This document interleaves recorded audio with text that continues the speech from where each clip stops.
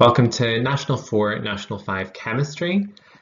We are still on Unit 1, looking at acids and alkalis, and we're going to finish this set of lessons off with a two-part lesson. First part is going to look at what we call insoluble products, and the second part is going to look at something we call spectator ions. So our learning objective is to understand that some products of neutralization are insoluble. We want to be able to use the data booklet to determine the solubility of compounds so that we know whether a product is soluble or not. We want to understand that acids and alkalis produce ions in solution whenever they are doing reactions, and to be able to identify of these ions that are reacting, which ones are spectator ions. And by spectator ions, we mean ions that do not change state during a reaction. So just to start off with a review of the reactions of acids that we know. So we know three neutralization reactions. Metal oxide plus acid produces a metal salt plus water. Metal hydroxide plus acid gives a metal salt plus water. Metal carbonate plus acid gives a metal salt plus water plus carbon dioxide. And finally, we know that the reaction of metal and acid gives a metal salt plus hydrogen. And in a previous lesson, we learned how to name the salts from these reactions. But reviewing that, remember that hydrochloric acid forms metal chlorides, nitric acid forms metal nitrates, sulfuric acid forms metal sulfates, and phosphoric acid forms metal phosphates. Now, precipitation reactions. A reaction is described as a precipitation reaction if a solid is produced from reactants, that are solutions or liquids. So if we mix two solutions together and it goes cloudy, or we get an obvious solid being produced, that is a precipitation reaction. And we call the solid that forms a precipitate. The data booklet, page 8, is where you look to see if a particular product from a reaction is soluble or not. So to do this, you will need access to a data booklet, and if you want to take the time to pause the video and find a data booklet and turn to page 8. These questions will see whether or not you can understand and use the data booklet. So the first question is calcium oxide soluble? Well, if we look at page 8 of the data booklet, we look on the left-hand side and we go to calcium, and then we go across until we see the column labelled oxide. We can see that there is an S in that box. That S means it is soluble. Then if we look at calcium phosphate, well, we start at calcium and work our way across to where it says phosphate, and there is an I, that means it is insoluble. So if the reactants are soluble, but the products are insoluble, we call that a precipitation reaction, and the product we call a precipitate. So this is an exercise that you can try using the data booklet itself. So using the data booklet. If you don't have access to the data booklet, then just skip on in the video. But if you do have access to the data booklet, I suggest that you pause video and look up each of these. If you have unpaused the video after having a go, here are your answers. So calcium oxide is soluble, calcium nitrate is soluble, zinc is not soluble, that one's not on the table, but zinc is a metal and doesn't dissolve. Zinc sulfate is soluble. Iron 2 carbonate is insoluble, iron 2 chloride is soluble. Sodium hydroxide is soluble, sodium nitrate is soluble. Copper 2 oxide is not soluble, and copper 2 phosphate is also insoluble. Now, you don't always have to resort to looking at the data booklet to know whether or not the product of a reaction is soluble or not.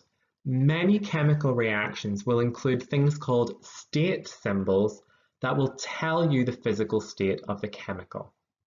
So for example, I've got a reaction here. We've got copper carbonate plus sulfuric acid going to copper sulfate plus water plus carbon dioxide. So this is the reaction of a metal carbonate with an acid. Now you can see beside each chemical there is a symbol, either one or two letters inside brackets that come after the chemical. Those symbols tell you the physical state.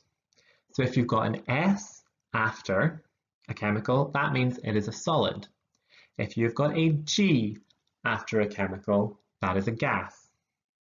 If you've got L after it, it's a liquid. And if you've got AQ, that stands for aqueous, and that means that it is dissolved.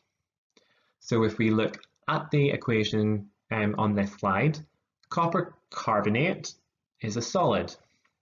Sulfuric acid is aqueous, so it's a solution. Copper sulfate is aqueous, so it's a solution.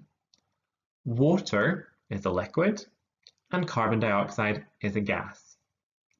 So you can tell if the starting reactants are liquid or aqueous and any of the products are solid, you can identify that as a precipitation reaction. So if a product is insoluble and the reactants are either liquids or dissolved, we call that a precipitation reaction. So for example, this top one, we can see that we have got something that's aqueous reacting with something that's aqueous, and it's going to a solid plus a liquid. So that top one, our reactants are soluble, one of our products is insoluble, and that makes that a precipitation reaction.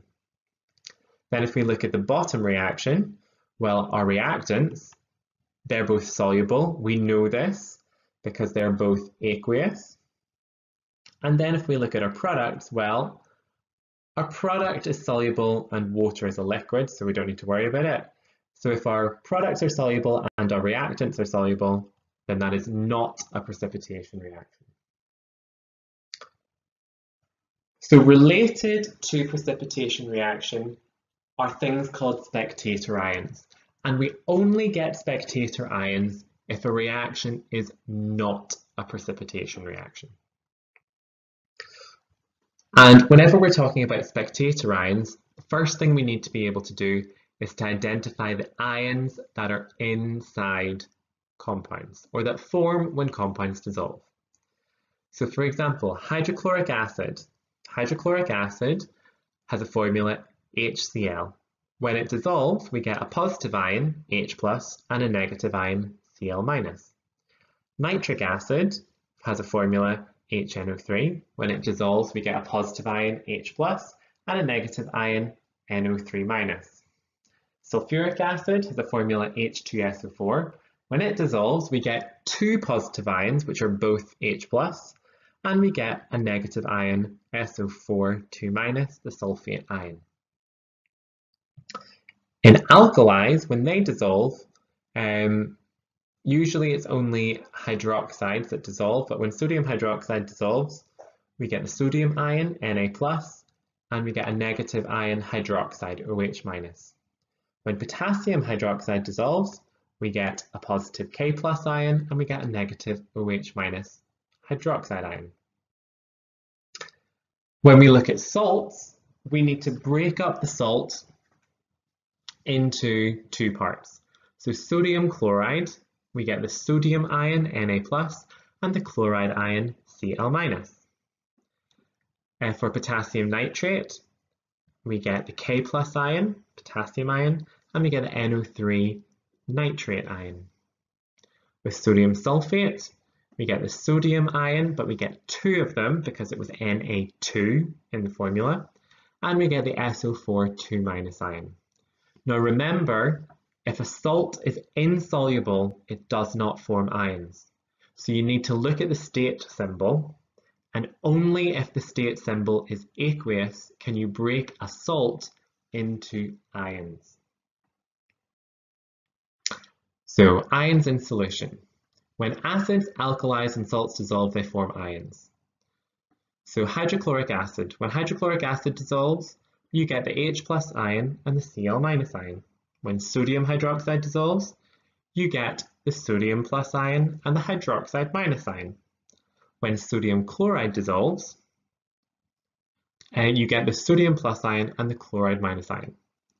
In neutralization reactions, when we looked at this, I think in the third lesson, we know that neutralization, when that happens, the H plus ion reacts with the OH minus hydroxide ion to produce water. And so the ions are no longer ions, they've formed a new compound.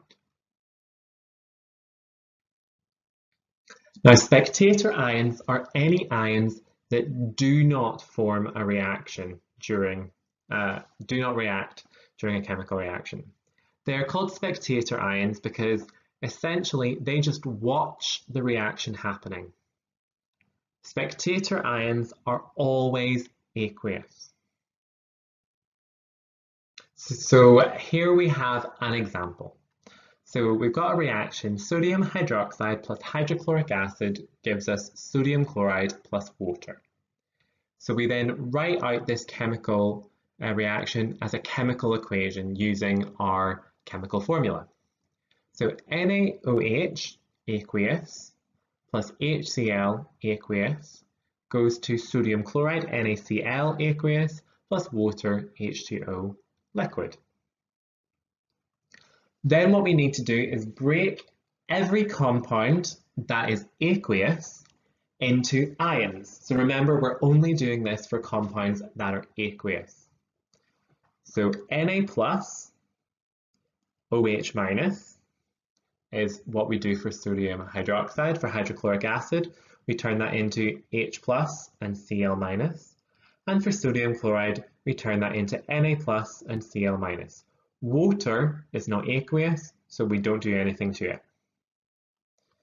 Now, spectator ions are ions that do not change. So ions that are the same on both sides of the arrow.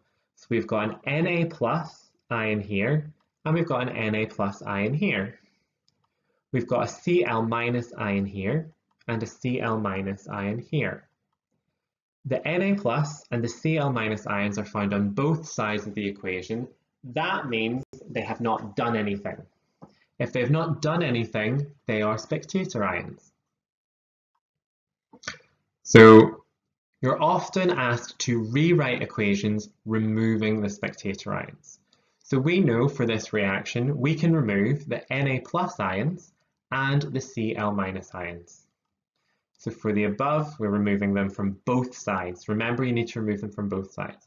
And when we take them out, we get left with OH minus aqueous plus H plus aqueous, giving us H2O liquid. Now remember, only aqueous compounds form ions in reactions. If a precipitate forms, that means that there are no spectator ions. So we've got a few examples here. We've got 3 reactions. We want you to firstly determine if there are any spectator ions, and if there are spectator ions, to write down what those ions are.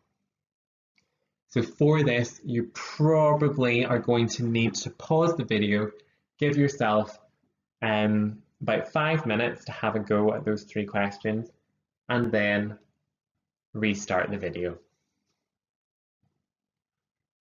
So I'm hoping that you've come back after having had a go and written down your answers, and we'll go through each question one at a time. So for the first one, we've got potassium hydroxide, KOH, plus nitric acid, HNO3, producing potassium nitrate, KNO3, and water. So for this one, we have aqueous before and after the arrow. We've not produced a solid. So this is not a precipitation reaction, and because it's not a precipitation reaction, that means we will definitely have spectator ions. And the spectator ions we have are the K plus ion, which is found in potassium hydroxide, KOH on the left-hand side, and in KNO3 on the right-hand side. and the other spectator ion is NO3-.